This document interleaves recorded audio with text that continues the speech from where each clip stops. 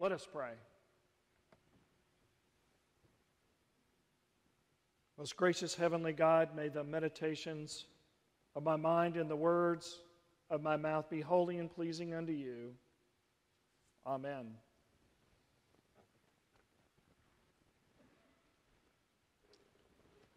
Well, we've been here several months, and y'all are getting used to me, and I'm getting used to y'all.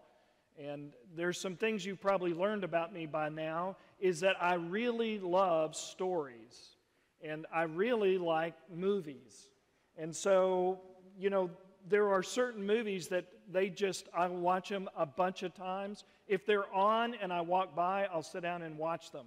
It does not matter how many times I have seen it. You can ask my wife. I do know there are people that occasionally stop my wife and go, "Is that really true?"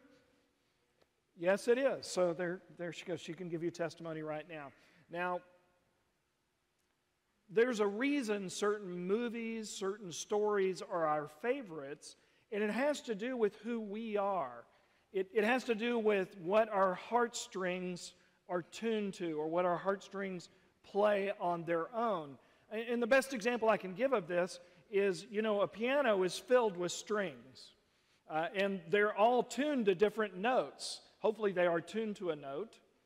That's why you have somebody come by with a piano hammer and they tune it. And so it plays certain notes on certain strings. Now you may not know this, but when I was learning the saxophone and used to practice to my parents' dismay, I would sit on the piano bench in our living room and I would play the saxophone. And when I got notes right, the piano would sing the note back to me in a sympathetic vibration. Because I played a C, the piano string would begin to vibrate a C. And as you would run the scales, each of them would play the note. Now, the reason that they would play that note is they were tuned to that note. Our heart is tuned to certain notes. And so when we see them in certain stories, there's a reason they resonate with us. Now the stories, some of the movies I really like are, I really like Seabiscuit, The Exotic Marigold Hotel, Invincible. Do y'all know some of these? Y'all are all shaking here. Maybe you don't know any of these. And I'll tell you what's in common with all of these stories. The Larry Crown, and I'll watch most of these several times, is because they are the story of when people have something really broken in their world, something goes wrong, something changes, and what was working quit working. They came to a dead-end place in life. They came to a place where things had to change or their life was over. And, one of the hardest things in life is to go through transformation. It is to be changed. And so I just really love these stories of change. And anybody want to guess why, as a preacher, that I love the story of transformation and change? And y'all better get this one right. Because that is the miracle of miracles, that humans would change. Trust me. For us to be transformed into the likeness of Christ, to be changed in who we really are supposed to be, is a miracle. And that is the calling of the gospel. So the reason those stories resonate with me, the reason I love them, is because it is the movement of the gospel in our lives. And so, whenever I've had a really bad week, anybody ever have a really bad week? You're ready to give up? Sometimes I'll come home and I'll put one of those movies in and I'll watch it, and I am looking forward to that somebody's life is going to change. I need that to press on in life. Anybody ever need to hear the stories that make you continue to move forward? Yeah, we all do. We all need those stories. Sometimes my wife watches me put in a movie and she goes, "Is that going to be in this week's sermon?" You act like I know what I'm going to preach. I do by the time I write it, but during the week I don't. So that brings me to the passage of Ezekiel. We need to talk a little bit about that. That is a very interesting passage. It is apocalyptic in its nature as literature, which means it's a different kind of literature than we're used to. And it is kind of very beautiful, I think, in its language from this particular standpoint. It says that he was in a place and God took him there in a vision. That is, he is transported to a place. I wanted to look up where the Valley of the Dry Bones is. It's somewhere that God took him. So it's not a place that I can go put my finger on a map. So he is taken to a place in a vision, and there upon it he looks, and there's just bones everywhere. Now I kind of envision there's been a great battle, and there's been vultures, and all you got are bleached out bones, or there's just a cemetery with everything turned up, but there's all these dead bones. And God asked him a question. Can these bones live again? Now, I love his answer. Like I know. His answer is, God, you know. Why are you asking me this question? To which then God gives him this particular assignment. Your job is to preach, which is prophesize. Your job is to preach to the dead bones. Trust me, if there was a preacher in the room, he would resonate with that.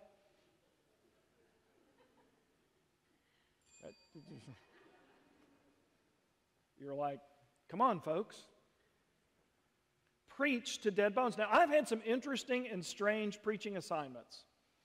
Over time, we did COVID, and the first week I was preaching to an empty congregation. We were just online. Y'all remember that? I think we had like 5,000 people watch that first sermon that week. They're all wondering, is Jesus coming this week, preacher?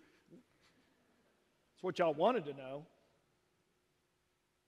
But the assignment is to preach to these dead bones, and they're going to change something. When I was in seminary and I was learning to preach, which I'm still learning to preach, so don't give up on me yet. But I would write my sermon and I would give it, and they're really, you ever embarrassed to have to speak in front of people and embarrassed to hear your own voice? It was painful. So I took our then Cocker Spaniel and put him on the couch, Sully, and I would preach to my dog.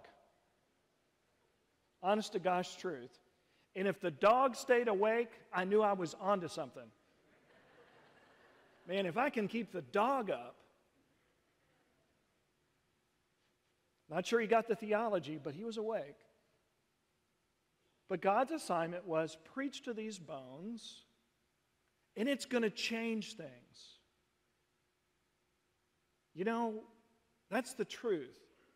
How did all of creation happen? By word. God spoke, and all of creation happened. Words are powerful. They bring life. Where there is no vision, the people perish. The job of worship, the job of preaching, is to bring life into us so that we may live. So we're called to preach, to bring into life. Now, this passage also goes over the word breath is used many times. It's the Hebrew word ruha, which means spirit, breath, wind. They're all one. So a wind blew through the valley. It's like Pentecost for the Old Testament. And the bones were put together and the sinew put on it, and then they breathed, and then they came to life and they lived. God was telling Ezekiel, your job is not to whine, your job is to preach, because people need to hear it so that they might live, because they are perishing out in the world. We need to hear that God is with us. One of the things that I always remember whenever we do communion is I say, the Lord be with you. Okay, we can do better. The Lord be with you. There you go. I feel so much better.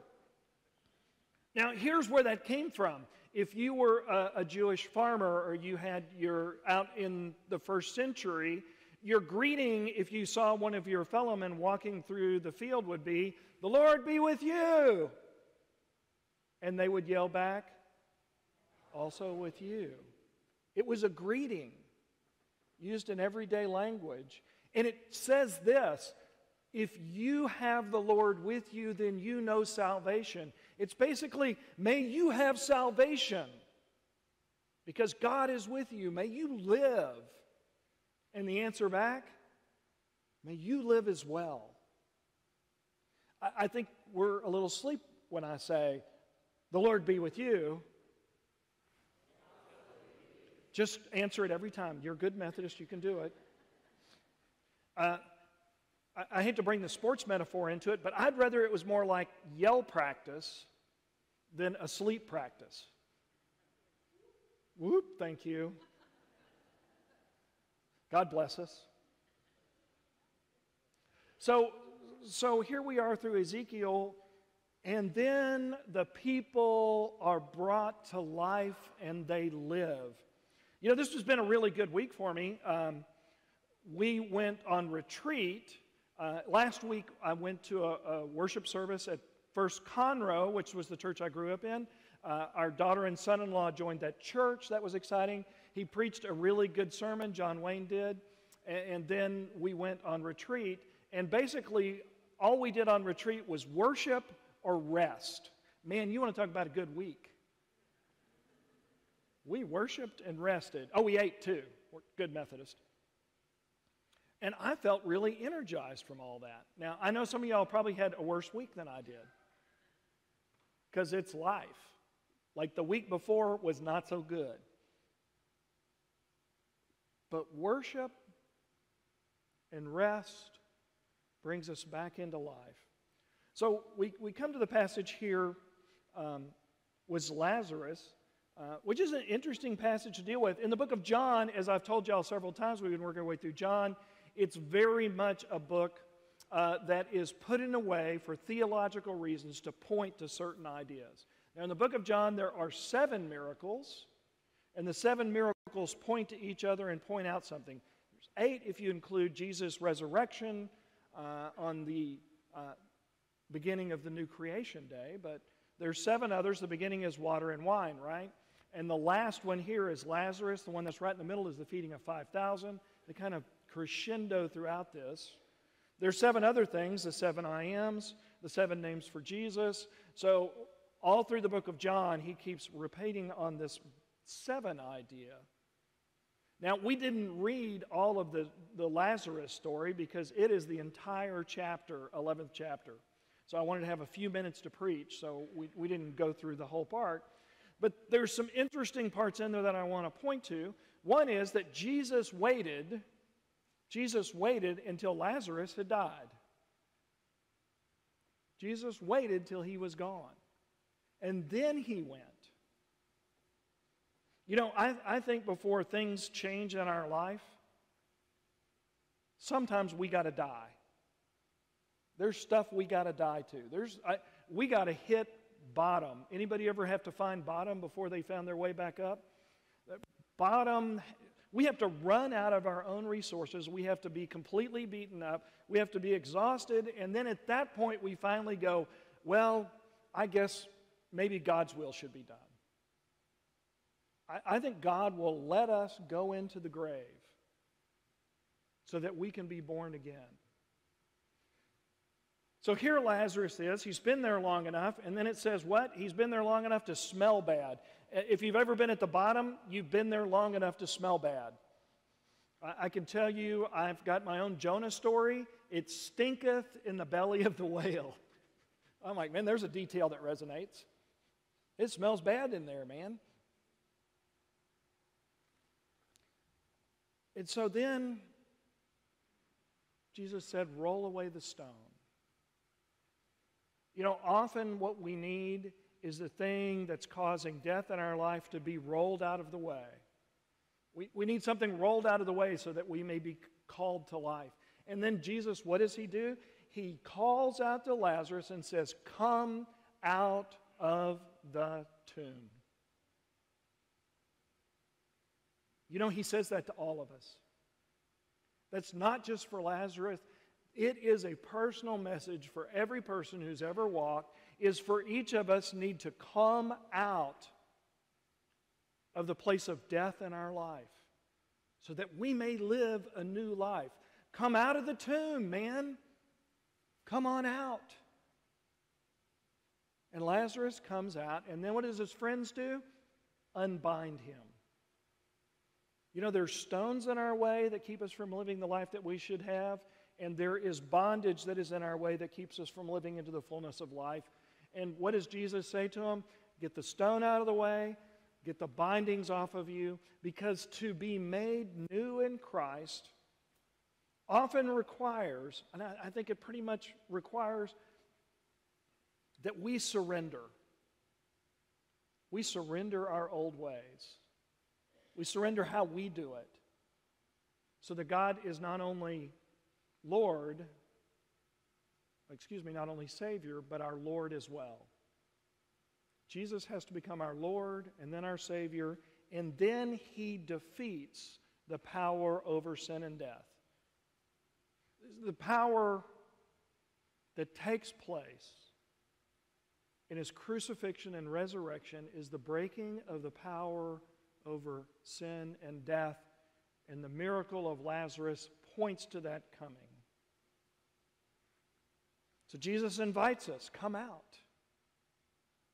Come out and live anew. You know, one of the things that I really love about being Methodist is not only the idea of grace, as we have a very high emphasis on grace, we also have a very high emphasis on sanctification, which is a big fancy word for living anew in Christ, being transformed in the likeness of Christ so that we live a new life in this world. John Wesley said, don't ever give up on perfection in this life. You can have it. But I'll tell you the road to it, it's through submission. If you want to see God do something powerful, submit to God's will.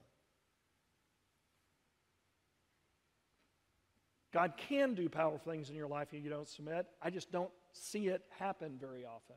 Where I see power in people's lives or when we submit to what God has called us to. So I want to tell one story and hopefully bring this all together. It's not a particularly long story. Before I became called fully into full-time ministry, I used to go do prison ministry over at the Eastham unit. Eastham unit was written up as one of the worst prisons in the United States. At the time, there were quite a few riots. Somebody got stabbed every day. It's kind of a rough place. And the way they do prisons is there's different tiers, A, B, C, D, E, F, G, H, I, that way. And A is administrative segregation. You probably know it as solitary confinement, where you are there by yourself 23 hours a day. They let you out for a shower, a little bit of a jog for 15 minutes, 20 minutes, and then you go back to your cell. And the reason they put you there is because you cannot behave out in, like, the world. You can't behave in prison. You can't behave in supervision. We're going to just lock you up because you can't behave. So we were going around doing prison ministry cell to cell, and a friend of mine was doing a cell. I was down the tier from him, and a young man was speaking to him, and this is the story he relayed to me about it, was this young man said, I want you to know I'm about to get my life together. I'm going to change the way I live. I'm going to do things differently. I'm going to be a good person. I'm going to hold a job. I'm going to go be a regular citizen. And he talked about all the things he was going to do. And my friend looked at him straight in the eye and he says, you need to know something. You can't do it. I got a news flash for you. You can't pull it off. He said, you're lying to yourself. You need to realize that if there is a bottom of the barrel to this planet, you have arrived. Here you are. You can't run your own life. In fact, all the evidence of how well you've run your own life, look where it's got you. What you need to do is let God run your life. You need to surrender to God's will in your life, and you will be amazed at how you live then. Because Jesus is calling that man out of the tomb as well, and he was living in one. Folks, we all live in a tomb. But God invites us out. He invites us to walk away from some things so that we may live fully in the presence with Christ. In the name of the Father, and the Son, and the Holy Spirit. Amen.